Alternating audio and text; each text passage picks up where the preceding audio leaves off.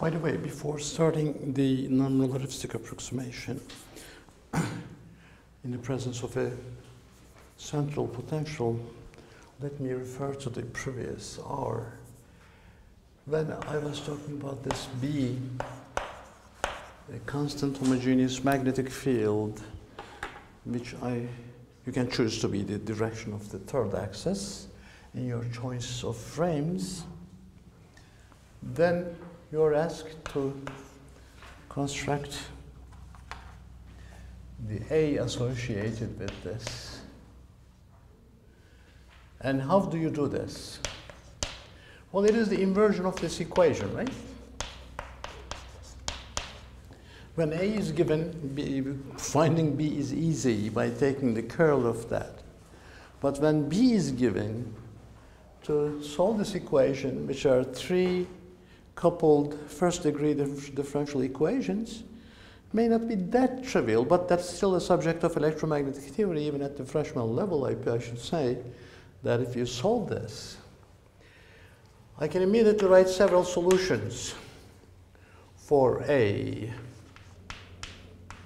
For example, let me list some of them. B minus y over 2, or perhaps much better is to write it as such, minus y, x and 0, and the other one is b minus y and 0, 0, and the third solution is b, 0, x, 0, 0. Notice that you can check that all the three of them, when you take the curl, you get the b, well, because that's the equation of motion.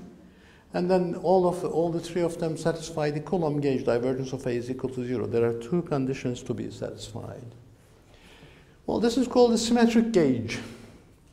The second and third are known as the Landau gauges, and they are very suitable for the discussion of the so-called Landau level problems.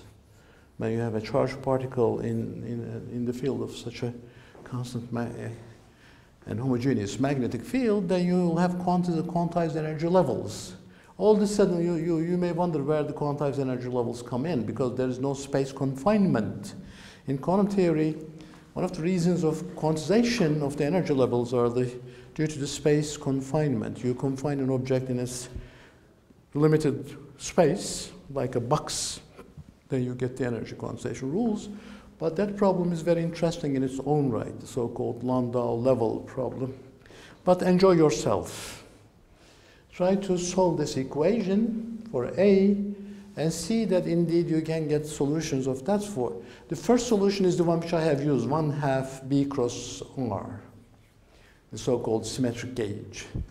But in the second and third, in the Landau gauges, of course, it's a little difficult to write it in that compact vector form, but you can use the component form, of course.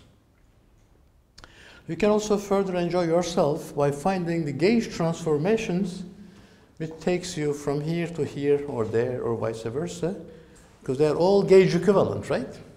You should be able to relate them to each other through the gauge transformations, but that's not the subject of us today. Now, let me start the issue which I have mentioned already in the previous hour. So, non-relativistic reduction, or limit if you want, for the Coulomb problem case, Coulomb potential.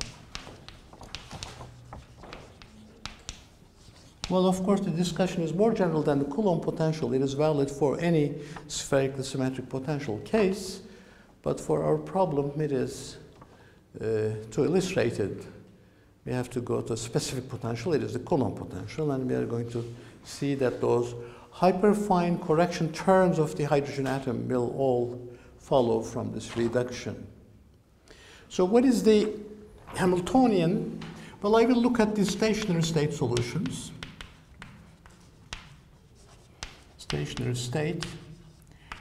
Stationary bound state solutions to be.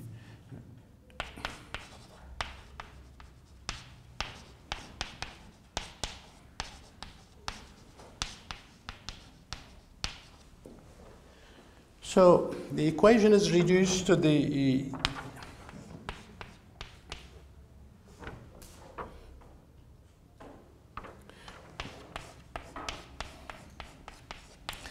stationary state enables you to go from the full-time dependent equation to the energy eigenvalue equation.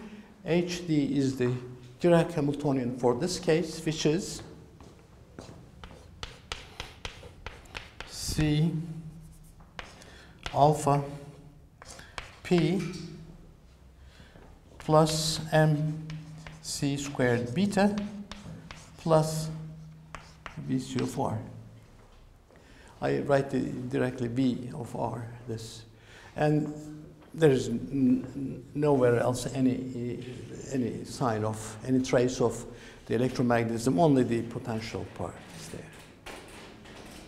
So it is this problem which I will focus on to get the non-relativistic reduction.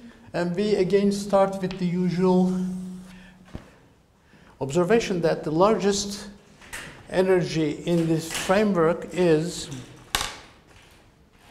the MC squared.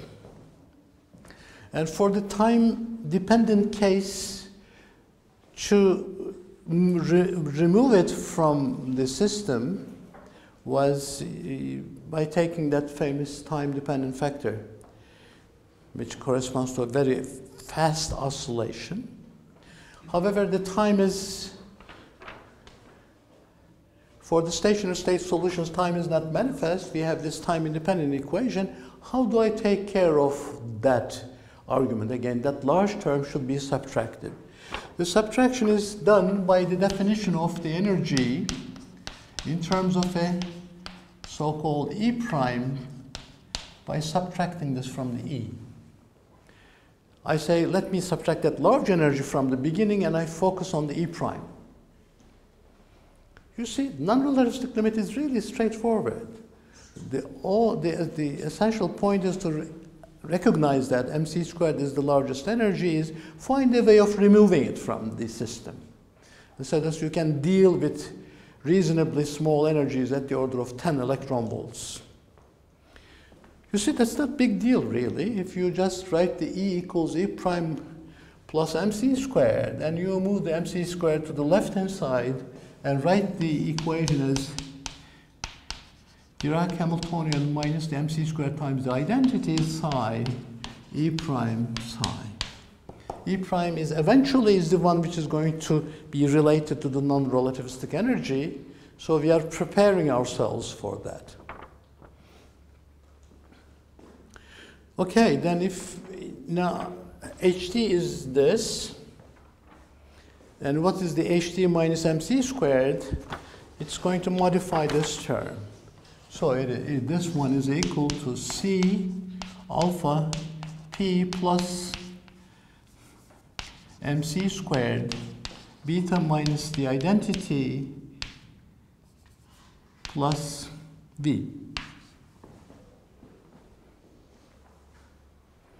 What is the beta minus the identity? Let me show you what is the form of this matrix. This is the beta matrix, and that's the identity matrix. Obviously, the left block will be killed, so it's going to be 0 minus 2i. The I is now in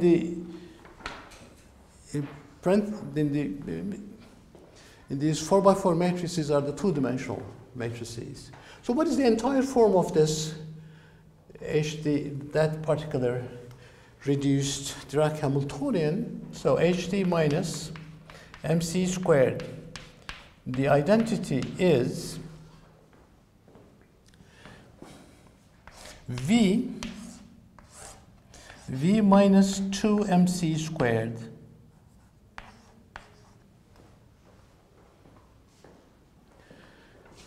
C sigma dot P, C sigma dot P.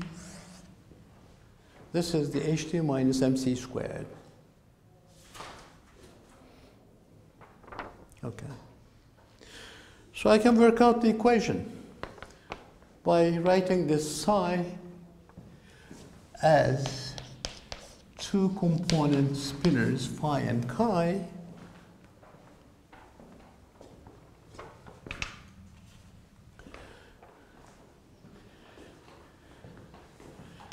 V minus 2mc squared, C sigma P, C sigma P, phi chi, E prime phi chi. Okay, that's the equation. Again, I can write them in the two-component form, which is C sigma dot P phi plus V chi is equal to E prime phi, the one which I obtained from the upper line, because it's a 4 by 4 matrix, then I reduce it 2 by 2 form. The second one is, sorry, that's the first one. The second one is C sigma dot P phi plus V minus 2mc squared. Chi is E prime chi. Okay. So here are the coupled equations involving the two component spinors.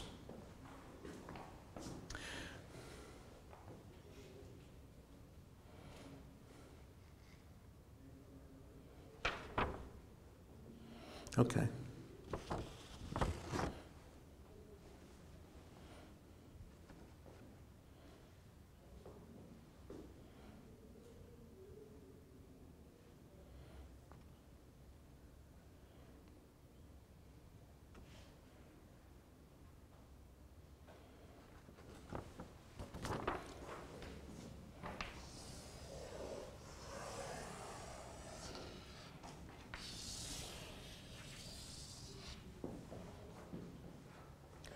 Let me focus on the second equation. Notice that it's yet exact. I haven't done an approximation. If I write this equation in the following form, sigma dot P phi is equal to, if I move everything to the right-hand side, let me write it in the aesthetically appealing form. So signs are correct, yes. E prime minus V, yeah. If I write this now as 2mc squared plus E prime minus V on chi, notice that this goes there, changing signs. And now we can factor this and write it as 2mc squared, 1 plus E prime minus V divided by 2mc squared, for the obvious reason. So you can see that both sides are relating the phi and chi to each other, again in an exact form. There is no approximation, because we are just following the steps. Both the first and the second and this version are equivalent, and they are exact, no approximations yet. Well, the second equation enables us to relate the chi and the phi together. I can write this chi by moving this factor to the left as c's cancel. So 1 over 2mc, 1 plus E prime minus V divided by 2mc squared to the inverse, because I'm taking the inverse of it and putting it to the front of it, sigma dot P phi. Nice.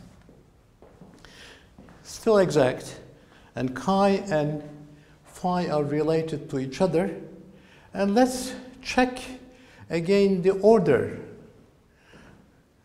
of the ratio chi over phi. We remember again, we have four-dimensional spinors, the upper two component and lower two component in the relativistic case. We know that in the non-relativistic case, we have only positive energy solutions and two component spinors. And we also know that the lower two components are related to the negative energy solutions. And they have to decouple in the non-relativistic limit, and so that they have to have a correct order related to V over C. So what is this? This is P. P is MV, M cancels. There is a CV over C, and that's order 1. Therefore, the chi over phi, even at this level, has as the order OV over C, right? Correctly. For the non-relativistic speeds of ordinary life, this is 0. No. 1 part in 300,000 or 100,000 or something like that, or even million. That's good. So we are on the right track. The chi over phi ratio is correctly taken care of by this exact expression. And from this point on, we can go to the non-relativistic approximation by, for instance, expanding this, taking this to be a small number. E is because remember, E was the full relativistic energy, but E prime is E minus mc squared. The large rest mass energies are removed. E prime is at the order of ordinary binding energies. And it's already divided by twice the mc squared, which is 1 million. So it is 10 over 1 million, 1 over 100,000. I can treat it nicely suitably as a small number, right? This ratio, remember, this is of the following form. Epsilon is a small number, 1 over 1 plus epsilon. How is it? 1 minus epsilon plus epsilon squared over 2, etc., plus minus. So that is the approximation of an expression of that form, 1 over 1 plus epsilon. So what we are going to do then is going to do non-relativistic approximation. We are going to use that approximate expression and retain the terms at the first order, because we are doing atomic physics, and retaining term of order 1 over V over C is enough. So what is then the chi? Chi in the non-relativistic approximation is 1 over 2mc 1 minus E prime minus V over 2mc squared. I have retained only the leading order term, times sigma dot P phi. So that is how chi is related to phi, and that is the approximation. It wasn't exact yet. To all orders, you can compute that. This is the non-relativistic approximation, because we have retained only the first order term. Okay.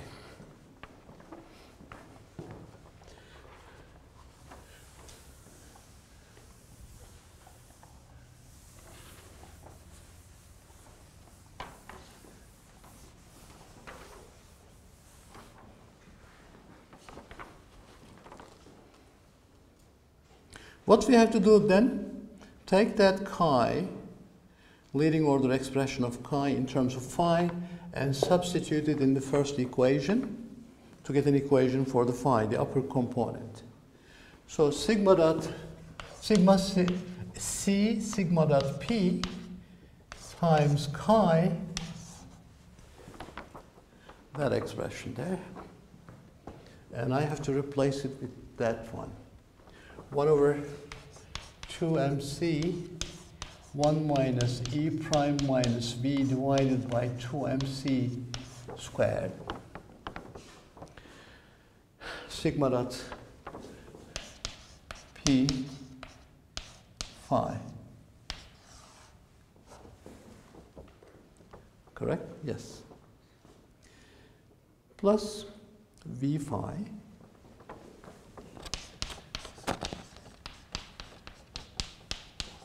E prime phi. That is the form of the equation. Let me elaborate on this a little bit. Notice that this overall C cancels against this one. Leading term is 1 over 2m sigma dot p squared minus, now 1 over 2m c squared, 1 over 4m squared c squared sigma dot p e prime minus v sigma dot p plus v phi is equal to e prime phi. This is the form of the equation. I have written it in such a form that you could see that there is a Hamiltonian, which is the non-relativistic Hamiltonian acting on phi, giving you the e prime times phi. It is in the typical form of an energy eigenvalue equation in relation with this two-component spinor phi. Okay, let me simplify this. I will give it a name, yet so that notation should be consistent with the one I have used. Non-relativistic, I call it. Okay.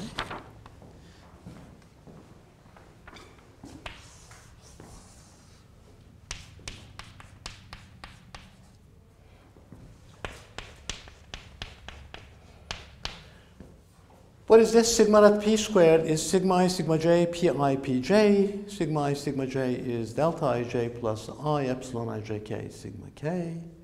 Epsilon ijk sigma k times pi pj. One is antisymmetric, the other is symmetric. So pi pj term must give nothing. And so this, the first term is 1 over 2m p squared. That is, perhaps in order to, it was too fast in plain English. So this term is what? Sigma I, sigma j times pi pj. You decompose this into the usual delta ij and epsilon ijk. Sigma k terms. That second term, sigma I, epsilon ijk, is antisymmetric. This is symmetric. Because pi pj commutes, remember? These are the canonical momenta. That's why it doesn't give any contribution. It gives just the p squared. Plus v, nice. So we see things are unfolding in a sense. The usual Coulomb Hamiltonian made its appearance, plus an additional term. What is that additional term? This is minus 1 over 4m squared c squared sigma dot p e prime minus v sigma dot p. That's the additional piece. This is the Coulomb piece, right? So this additional term is the one which should lead to all those corrections coming from the relativity. This, let me call this a name, delta H. It should contain eventually the kinetic energy correction term, plus the spin orbit correction term, plus the Darwin. So it looks a bit strange and ugly, but it's going to lead to all those beautiful corrections, and you're going to like this.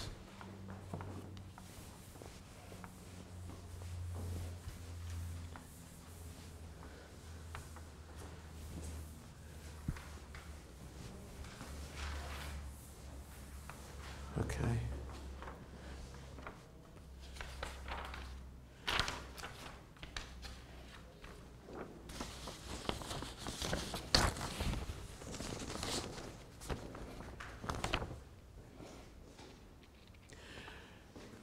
So with this H and R, the equation then has the form.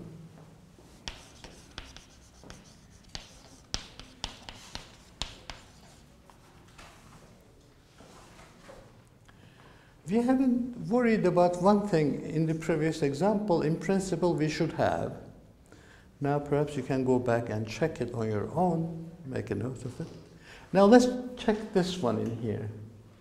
It looks an energy eigenvalue equation or time-independent Schrödinger equation, and it's the, if it is the correct quantum mechanical equation to describe the ordinary non-relativistic two-component spinor, then you need to have a normalized spinor, right?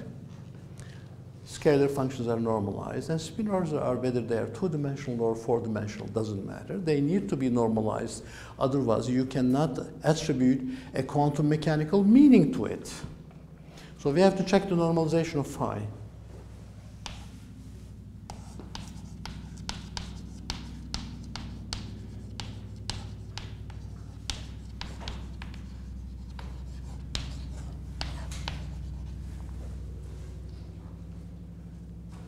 Are they normalized?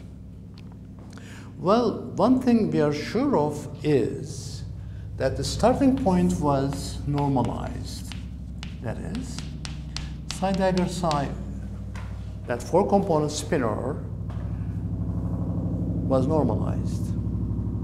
In the two-component language, this is d cube x phi dagger phi plus chi dagger chi, right? Because we have written it phi and chi as the upper and lower two-component spinors. Well, we also know that chi is written in terms of the phi as given as such. Chi is proportional to phi. So let's take into account that expression. It is not a trivial matter, so we have to really carefully count the orders. How are we going to do that? Let me go back to that expression, chi and phi relationship. Let me copy it. It is a nice expression that we should take care of. So, chi 1 over 2 mc sigma dot p is the first term, plus second term is minus actually. So minus 1 over 4 m squared c cube, the dimensions are correct, times e prime minus v sigma dot p phi. So this is how chi is related to phi. Let me start counting the orders. What is the order of this? P is mb, m's cancel, v over c. So this is order beta. What about the order in here? First of all, there is P over mc, which is a beta. What is left over is energy divided by mc squared, right from here. M, because part of the m and c is gone, there is m and c squared left. Energy, E prime minus v, at the atomic level. What are the orders of energies?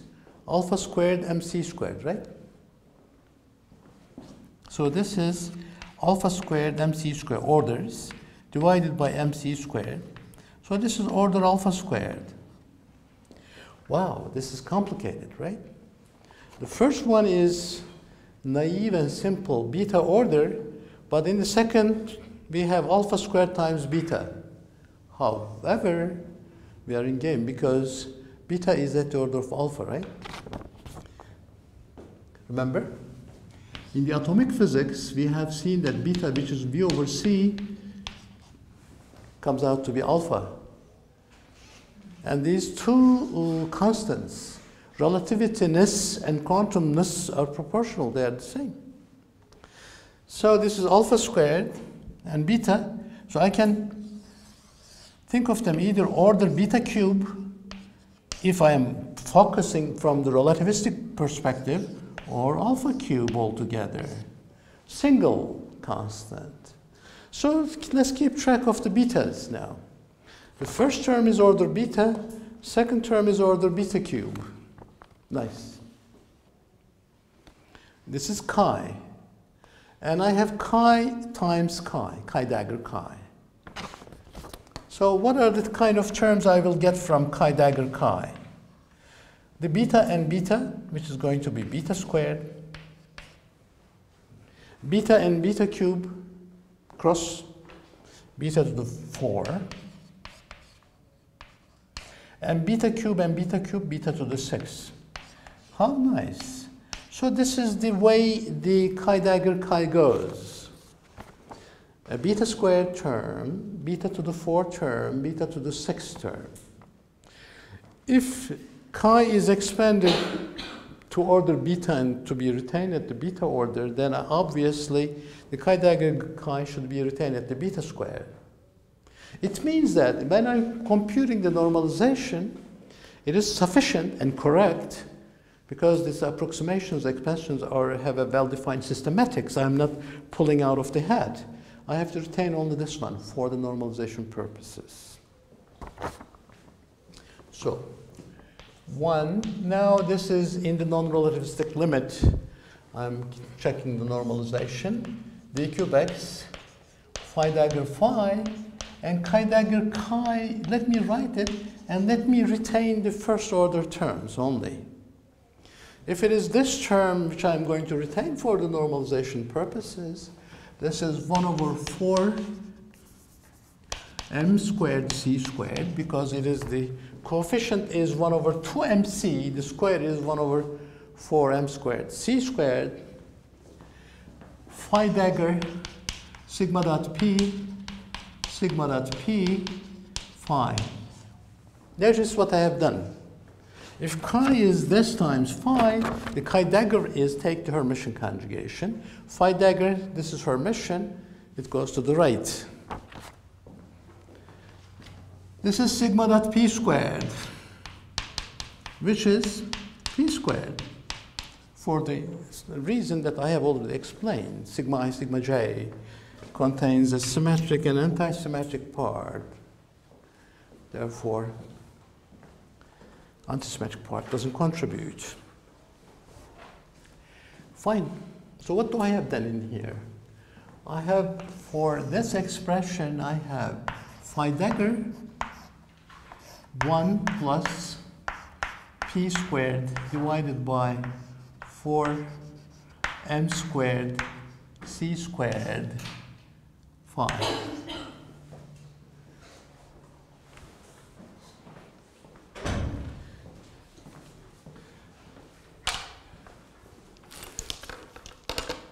Okay, so I defined this, I gave it a name, capital omega squared, just a notation, nothing but more than a notation.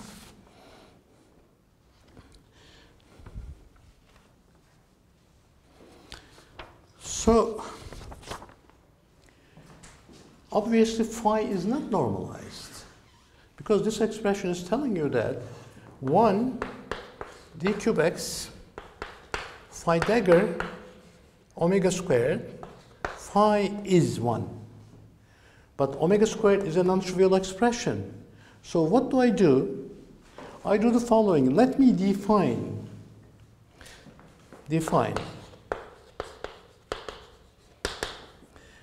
omega phi as xc. Omega is Hermitian because p is Hermitian. So phi dagger omega is xc dagger. As omega is Hermitian, it didn't pick any dagger on it.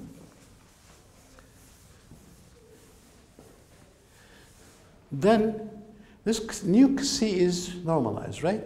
Because you split omega squared as omega phi you call xc, phi dagger omega you call xc dagger, so you have 1 d cube x c dagger xc. So xc is normalized, nice. So what I have to do now is compute xc in terms of the phi.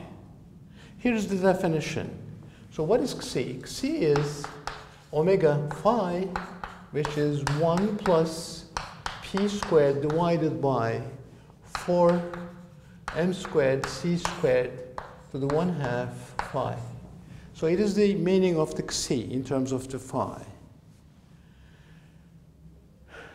Okay. So as xi is normalized, what I have to do is I have to determine phi in terms of the xi and substitute in the equation up there. Phi's are not good quantum mechanical spinors. The good quantum mechanical spinors are those x's which are normalized. So phi is inverse xi, which is 1 plus p squared divided by 4 m squared c squared to the minus 1/2 xi. So I have to solve phi in terms of this and substitute into the equation. Okay.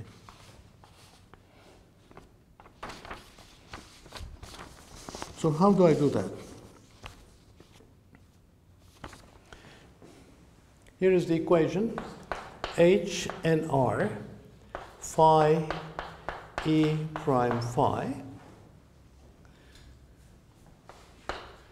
omega inverse xi, omega inverse xi. I have to write it in both sides.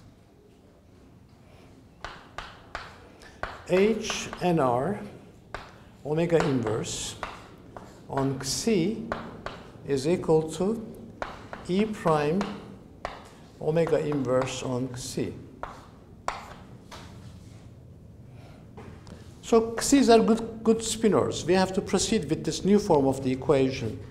How do I now go about this?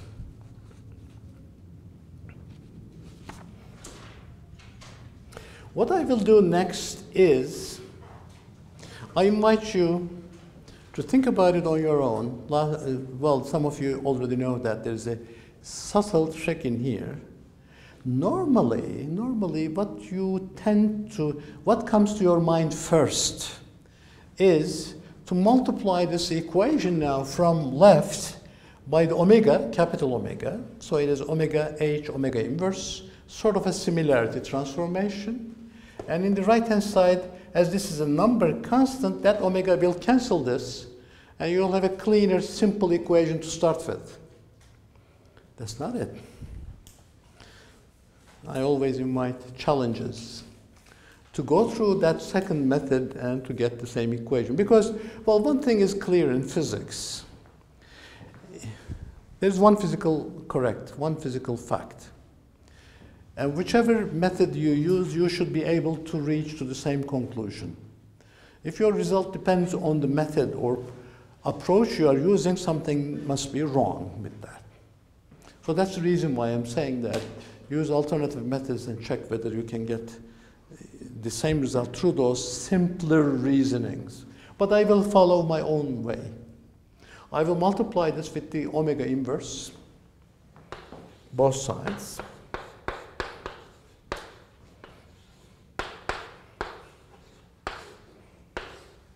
Notice that I multiplied from the left by omega inverse. So right-hand side becomes E prime omega minus 2 xi. Omega is that. Omega squared is that. And omega minus 2 is its inverse, right? Okay.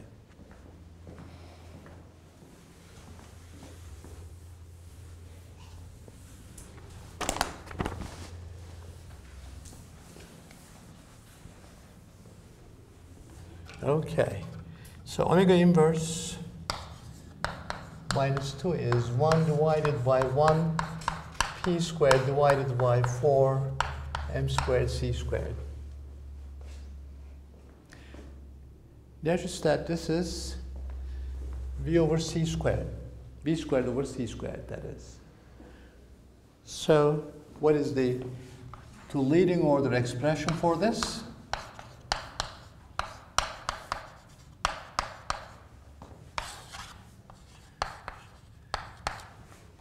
P is MC, there is m squared c squared down there, m squared goes away, that's beta squared order, so it is, to that order, that's the expression. So what is the right-hand side then of that equation?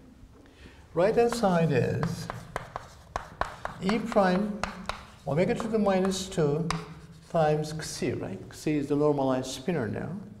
So if I go to this order, relevant order, which is e prime 1 minus p squared divided by 4m squared c squared, relevant order. So we have to always, to be on the safe side, indicate that it's approximation, not exact, because it is valid to the leading order. So that's the right-hand side. So if I leave this as the leading term, what is the additional piece? E prime p squared divided by 4 m squared c squared times c. So what I will do next is move this to the left-hand side and write the equation in the following form. Omega inverse h non-relativistic omega inverse plus this additional piece e prime p squared divided by 4 m squared c squared c, of course, to this order, e prime c. Now I have a nice looking equation. C's are the normalized two components, spinors, and here as the Hamiltonian I have this rather cumbersome looking complicated expression, which I have to start elaborating.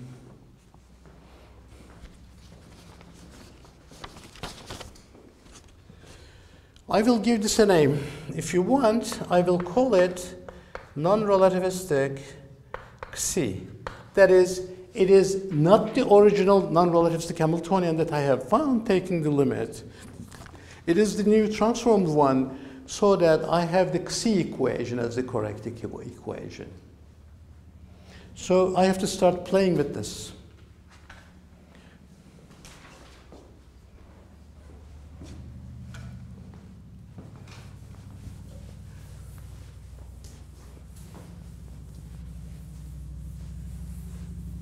Okay, so that's the expression which I have to deal with a little bit.